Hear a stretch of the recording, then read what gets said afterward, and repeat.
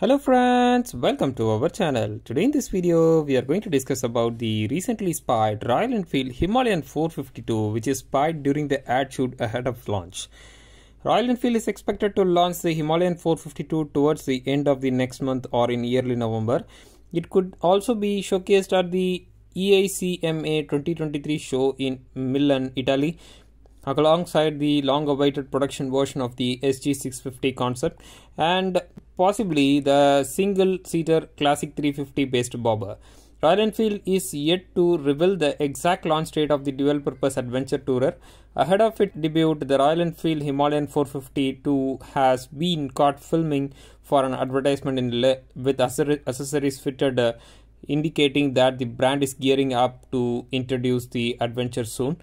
The type approval document leaked recently suggested that it will be powered by a 452cc single-cylinder liquid-cooled DOHC fuel-injected engine. The powertrain will develop close to 40 bhp and the torque output will likely be more than 35 Nm. It will be linked with a 6-speed transmission with slipper and assist clutch as standard. The Royal Enfield Himalayan 452 is said to cost around Rs 2.6 lakhs ex-showroom, and it will rival the KTM 390 Adventure X, BMW G310 GS and upcoming Triumph Scrambler 400X. The motorcycle will produce its peak power at 8000 rpm and it will have an overall length of 2245 mm, a width of 852 mm and a height of 1315 mm and a wheelbase length of 1510 mm. The document says the gross vehicle weight stands at 394 kg. The Himalayan 452 will be positioned above the existing Himalayan 411.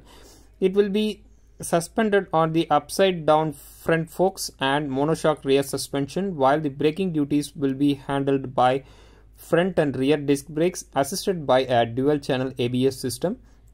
The suspension setup will have long travel, while the 21-inch front and 17-inch rear wire spoke wheels will run on a block pattern tires to satisfy off-road needs.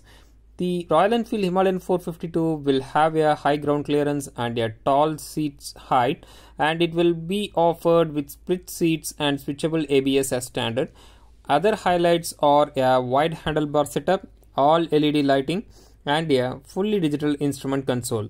Please comment your views about the new Royal Enfield Himalayan 452. Please stay tuned to our channel for further updates. Thanks for watching. Subscribe to our channel.